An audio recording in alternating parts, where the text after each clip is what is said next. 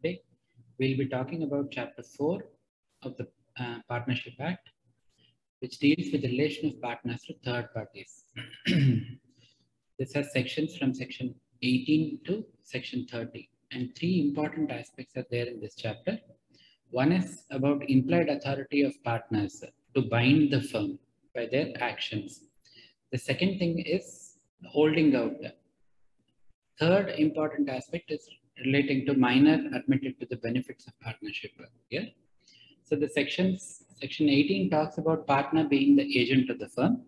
Then section 19, 20, and 21 talk about implied authority of the partner to act as an agent. Then what are the instances where the implied authority cannot be deemed? Then extension or restriction of the implied authority of a partner by the contract or an agreement of partnership. Then authority of the partner in an emergency. So these three sections deal with the implied authority along with section 18. It will be completed. The relation of partners to third parties, the most essential aspect of it is this principle which comes out as mutual agency. So here, partner to be the agent of the firm, then implied authority of the partner as agent. Here we understand what is the implied authority. Then the section itself provides that implied authority, except specified by contract, cannot be deemed to be there for the following aspects. So there are certain aspects which are listed out. So these are statutory restrictions. Then through agreement, again, the partners themselves can modify this. These are called as contractual restrictions. So extending or restricting the implied authority can be done through the agreement. But will that be effective and what will be the effect is something which will be covered in section 20. Then section 21 talks about authority in emergency. So if someone does something in emergency, which in the normal circumstances he would do for himself, acting for himself, then that will bind the firm. Then mode of doing an act to bind the firm. So that is talked about in section 22. Then what is the effect of admissions by partners? What he does or what he says. That is, insofar as the third party is concerned, that is provided for in section 23. Then notice to an acting partner by a third party will be deemed to be a notice to the firm and all the partners. Then liability of partner for the acts of the firm, then liability of firm for wrongful acts of the partner. So if someone else does a wrongful act, then the firm will be liable to the third parties. Here, the emphasis is all on the liability to third parties. Then subsequently, what happens if the firm is liable and the firm is asked to pay up? Then you will have to go to chapter 2 to see that there is a provision relating to indemnifying the partners, indemnifying the firm for the loss caused by the person, caused by the fraud of another person, caused by the willful neglect of the partner. For those provisions, in terms of taking money from him and indemnifying the partners you will have to see chapter 3. But here the focus is on liability to third party, rights and duties vis-a-vis third parties. Then section 28 is about the holding out. That is, someone will be representing himself by his act, word or conduct that he is acting on behalf of the firm. So if he does that, then the firm acquiesces in it or the third party acts based on that, then the firm will be bound by it. So this is the principle of holding out. Then sometimes the interest of a partner is transferred. So what will be the rights of the person to whom the partner's interest is transferred? That is covered in section 29. Then special position of a minor and admitted into partnership is dealt with in section 30. So now let us see individual sections. Section 18 talks about partner to be an agent of the firm. So again, it says, subject to the provisions of this act, partner is the agent of the firm for the purposes of the business of the firm. So here, the classic example is that of mutual agency, which I talked about. So the same case of Cox versus Hickman will be applicable here, where there was a committee of creditors. The company, the firm B. Smith and J. Smith, which was dealing in business of iron workers and corn merchants, they owed money to a lot of creditors. So they entered into an agreement with those creditors. And then they entrusted the whole tasked to something called as Stanton Iron Company to carry on the business and recover the money and distribute it so that the liability will be taken care of and no marking back of the liability to Smith. So Cox was one of the trustees. Cox did not act as a trustee, but Wheatcroft, who was also in the committee of creditors, acted as a trustee, and then he resigned in 6 weeks, after which no trustee was there. This Hickman gave goods and drew 3 bills of exchange and sent it across to them. The bills were not were accepted but not paid. So the suit was filed by Hickman against Cox, and it was indicated whether the relationship between the creditors is that of a partnership or whether it is not. So if it is a partnership, then Cox will be liable. If it is not a partnership, then Cox will not be liable. So the court held that whether there is mutual agency among the creditors, then it said that no, there is no mutual agency. Creditors did not operate the business. The deed of arrangement is basically a mechanism to get the repayment of the amount and get themselves paid for the money they owed to Smiths. So it does not fulfill the requirement of partnership. So then it was indicated here that if 2 or more persons are to carry out a trade and share profits, each is a principal and each is an agent for the other. And because of this operation of person being an agent and the principal, each is bound by the other's contract in carrying of a trade as much as a single principal would be by the act of an agent who was to give the whole profits to the employer. So this was what the court ultimately held.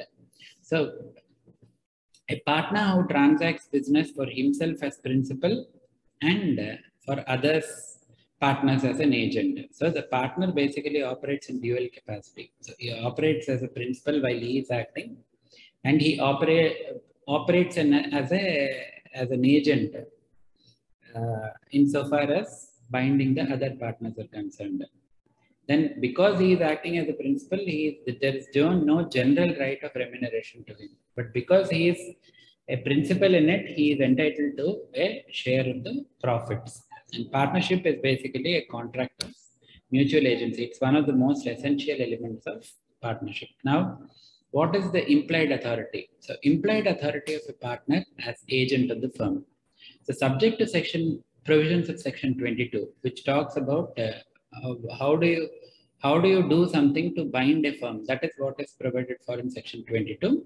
So subject to the provisions of section 22, the acts of a partner which is done to carry on in the usual way business of the kind carried on by the firm binds the firm.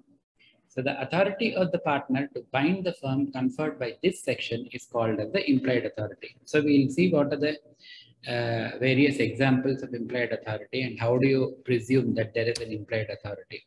So where there is no express authority, so that's the reason why a partnership deed is very, very important, where you draw up what is the authority of each person. But if you don't have that, there are certain presumptions which come into play, which have been provided for under the provisions of the Partnership Act. So if you have a partnership deed and a well-written agreement indicating the specificities, you don't have to look at or bother about the implied authorities. So implied authority for an act to be treated to be done with an implied authority, it should be an act done to carry on in usual way the business of the firm.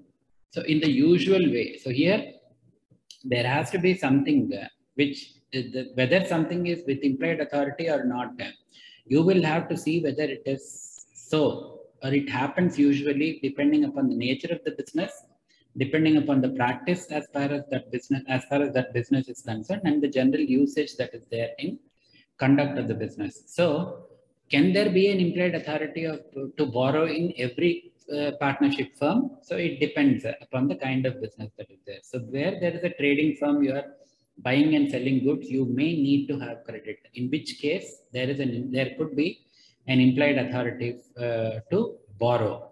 Whereas there is a professional firm like a chartered accountant, so there need not be any necessity for borrowing, because it's more of a profession that is involved, where you are dispensing advice or you are dealing with the documents, etc. So then an auctioneer who sells, so he merely sells goods. Then a commission agent and engineering contracts, etc., they don't need to borrow. So here, if someone says that I borrowed with an implied authority, no implied authority will apply in these kind of cases. But if the firm is dealing in finance, then you can say that the ability to borrow is an integral part of financing, provided the law provides for it. Then it can be treated to be done with an implied authority. So partners have an implied authority to defend in legal proceedings against the firm and engage a lawyer. So this is basically necessary because my interest would be affected by the litigation. So I should be in a position to defend, and I should also be in a position to engage counsel, advocate for dealing with this litigation. Then what are the other instances where implied authority could be deemed is where to engage servants for doing the business, for buying goods on credit, then receiving payments, taking premises on lease, operating account opened by partners, and then if there is any problem, stopping payment, etc. So these are the things where implied authority can be assumed. So some of the cases that we can see are cinematographic theater business was being conducted, and the deed made it necessary that mandatory approval of partners should be there before borrowing. So there is an express clause in the agreement saying that there has to be an approval of partners before borrowing. In spite of that, one partner borrowed and misappropriated the money. So here it was held in this Higgins versus Bucamp that there was no implied authority to borrow, as the firm is of cinematographic business but not a trading firm, and there is an express clause indicating approval, so the other partners are not liable, and there is no implied authority to borrow, and more importantly, there is an express prohibition or restriction against borrowing, and they could borrow only with the approval of all the partners. So that's as far as this Higgin versus Bucamp case is concerned. Then in Suryamurthy versus Chandra Devi, criminal prosecution for dishonor of checks for payment of dues by the partnership firm was done. So then the payment is supposed to be made, or the prosecution is supposed to be conducted. So only those partners who have participated in the business, they will be liable, but those who have not participated in the business will not be liable, is what the court held. So those sleeping partners, kind of the persons who are not actively involved in the partnership firm's business or financial dealings, they will not be liable for dishonor of check. So where there is a specific mention then of the authority, then that is called express authority. So here where there is no specific mention, you are having an implied authority to do some things and bind the firm. So where there is an express authority, then the partner cannot exceed that authority. So something so where there is no express authority and deeming that there is implied authority, the partner does something. Then if the firm and other partners subsequently ratify it, then it can be deemed that this act has been done with implied authority.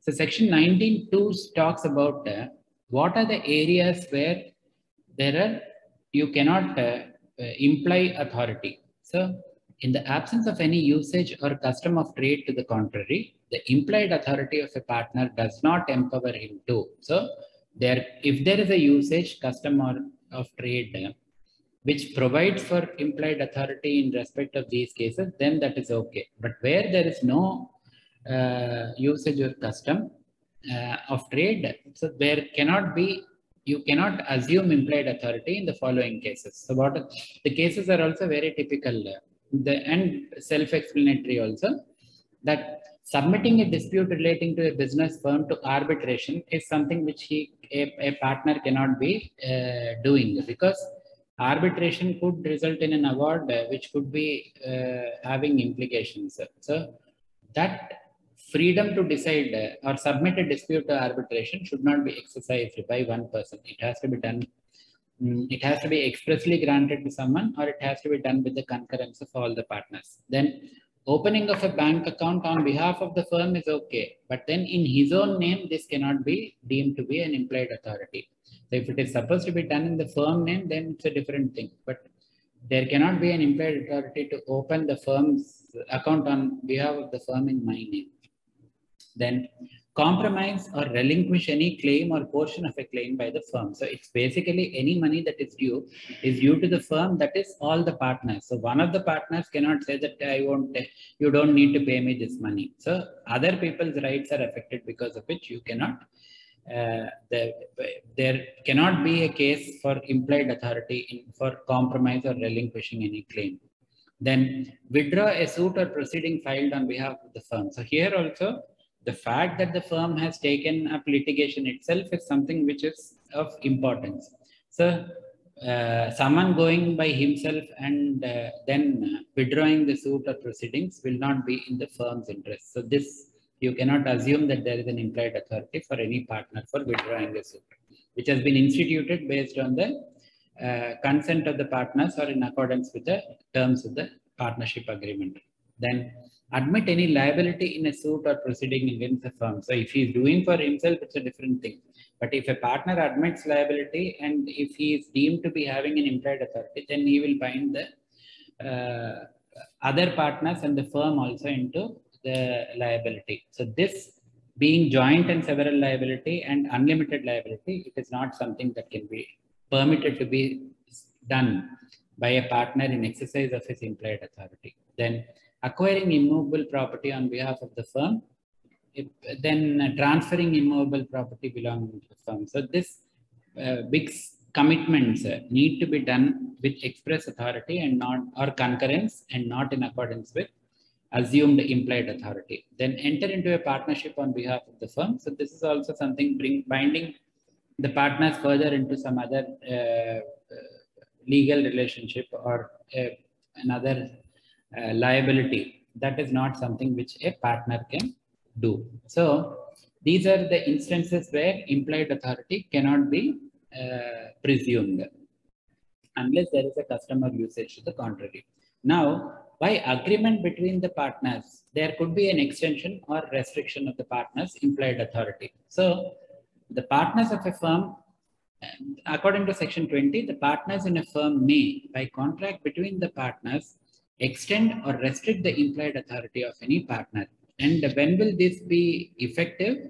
One, notwithstanding any such restriction, any act done by a partner on behalf of a firm which falls within his implied authority binds the firm, unless the person with whom he is dealing knows of the restriction or does not know or believe that the partner to be a partner. So the extension or restriction can be made by contract between the partners. For any partner, what is the authority? Then suppose the restriction is placed, will the restriction be operational by itself?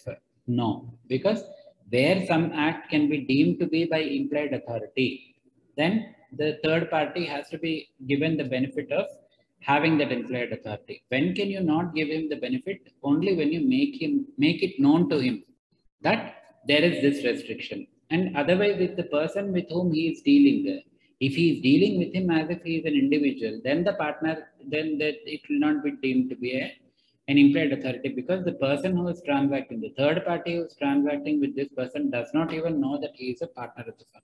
So in these two cases, the restriction will not apply. Otherwise, any restriction or extension has to be made with, has to be communicated. More specifically, restriction, because if someone does something to a partner, he wants the firm to be liable for whatever he has done to the partner. For that to be there, you impose restrictions, and those restrictions should be made known. This is as far as the section is concerned. So then a case in this regard is Mercantile Credit Company versus Garrod. So here the firm was engaged in garage and repairing of cars. So generally in garages and repairing of cars, selling or buying of cars also happens normally. But here in this particular agreement, there was a clause which prohibited partners from buying and selling cars.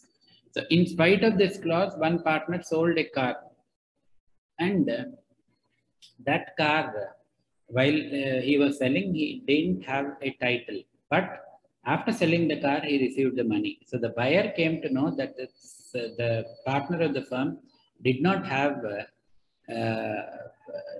the car did not have a proper title, so he came back. Then he claimed money from the sleeping partner of the firm, not he couldn't trace the partner who was sold in the car. So he came to know about the sleeping partner from the firm, and he claimed money from him.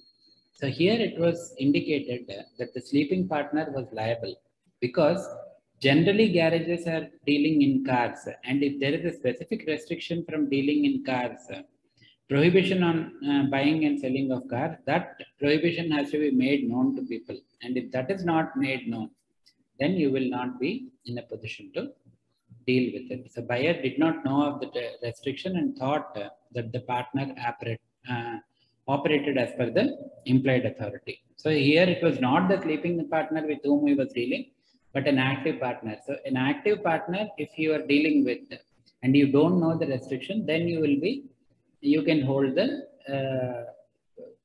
firm liable. But where if you would have dealt with the sleeping partner, then this person is not someone who is acting on behalf of the firm. The other person would not know that he is acting as a partner. In which case, again, the restriction would not apply. So here, this is the provision as far as implied authority and restriction of the implied authority. Then the restrictions and impact. So restrictions, as I discussed, statutory restrictions are in 19.2. What are the things that cannot be done under implied authority? Then by agreement, you could have restrictions and you could have extensions under section 20. So while statutory restrictions are deemed to be known and binding, contractual restrictions or modifications are not deemed to be known, and they will be operating only when they are made known, or if the person does not know of the person with whom he is transacting to be a partner at the time of the transaction. Then in case of an emergency, if any partner does something, then he should be in a position to bind the firm for such acts. So that is section 21. So a partner has authority in an emergency to do all such acts for the purpose of protecting the firm from loss, as would be done by a person of ordinary prudence in his own case, acting under similar circumstances, and such act binds the firm. So here, the requirements for binding the firm in case of an emergency is that there should be an emergency. Then the partner who is there has acted for protecting the firm from loss or from loss caused by the emergency. And this action that he is doing is as it is done by a person of ordinary prudence. If he would have been subject to this emergency, what he would have done under similar circumstances, if he does that, and if it is reasonable, then he will be binding the firm. Then section 22 is talking about act binding the firm. So what is the mode of doing an act to bind the firm is what is indicated in section 22. In order to bind a firm, an act or instrument done or executed by a partner or other person on behalf of the firm shall be done or executed in the firm name or in any other manner expressing or implying an intention to bind the firm. So in order to bind the firm, whatever is done, or if an instrument is executed, that instrument has to be executed by a partner or other person on behalf of the firm. So here, if you see the definition of partnership, any person or his agent acting on behalf of all. So if another person also could act, and if he does this act or if he executes the instrument in the firm name, or if he does so in any manner to imply the intention that he wants to bind the firm, then it will be treated as doing the act binding the firm. So the act should be expressly or impliedly done so as to bind the firm. So if it is doing it in the firm name, it's a sure short way of binding the firm. Then second, indicating an intention to bind the firm for the particular act. So if it is not done in that manner, then it will not be that the firm will not be liable, but the individual partner will be personally liable. So some of the examples of court cases, etc., are signing of a bill of exchange with managing proprietor, and as managing proprietor and indicating the firm name. It was held that the signature indicated the status of person signing, but it did not indicate the intention of the person to bind the firm. So it was held that the person himself was liable. Then in executing a promissory note in the firm's name. So here, anything which is executed or done in the firm's name, then automatically it will be an act which will be binding the firm. So it was held that the act was binding the firm. Then receiving money by check in the firm name by a person who was not a partner. So here, a person who's not a partner is receiving the check given in the name of the firm, and suppose subsequently he pilfers it and he takes it, then the firm will be held liable. So here, the firm liability cannot be ignored, and the firm and the claim against the firm and partners can be enforced. So here, the principle of holding out also will apply in this particular case, where the person who was collecting the instrument, the other party thought that he was acting like an agent of the firm. So this principle is what is called as principle of holding out. So in accordance with holding out also, the person will be liable. Then Section 23 talks about effects of admission by a partner. So an admission or representation made by a partner concerning the affairs of the firm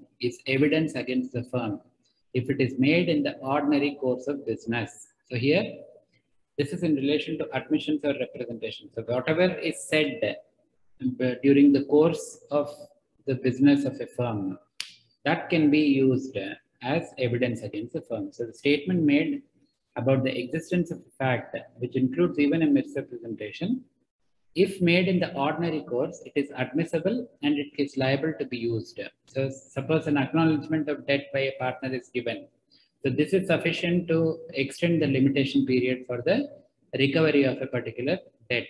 So this is not applicable to the scope of implied authority.